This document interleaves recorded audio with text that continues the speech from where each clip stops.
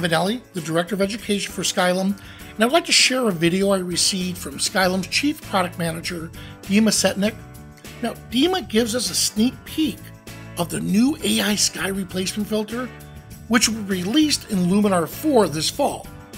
Now, keep in mind, this is a beta version, so the user interface may change. Now, the main goal behind sky replacement is to make photos with simple, boring skies more interesting. Here's how it works. You select the AI sky replacement filter from the filters catalog, adjust the amount slider, and then use the texture slider to select different skies.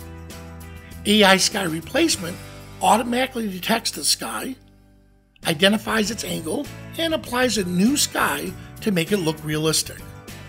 It's so intelligent, it knows exactly where the sky begins and ends. Now, let's try this on a more difficult example. This building makes replacing the sky a little more complicated. Notice how AI sky replacement is smart enough to recognize the building's columns and replace the sky to make it look realistic. Now, if you think this scene looks a little dark, you could use Accent AI to lift the foreground shadows and balance the brightness in the sky. Now, enhancing images with many semi-transparent objects, such as trees, has always been difficult. Let's take a look at how AI sky replacement handles these difficult images.